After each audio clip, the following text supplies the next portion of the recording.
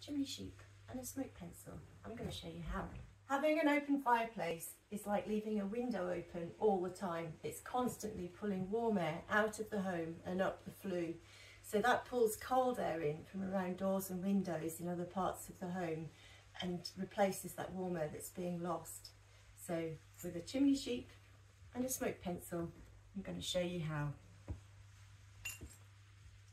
So first of all, I'm going to show you with the chimney sheep in the flue.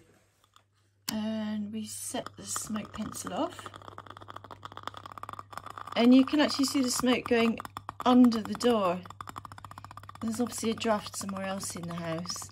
Now I'm going to take the chimney sheep out and show you what it's like with the flue open. Now I set the smoke pencil going and look at that. You can just see the smoke blowing into the room. Remember before it was all being sucked under the door, out of the room. Now it's blowing in from the air, pulling up the chimney.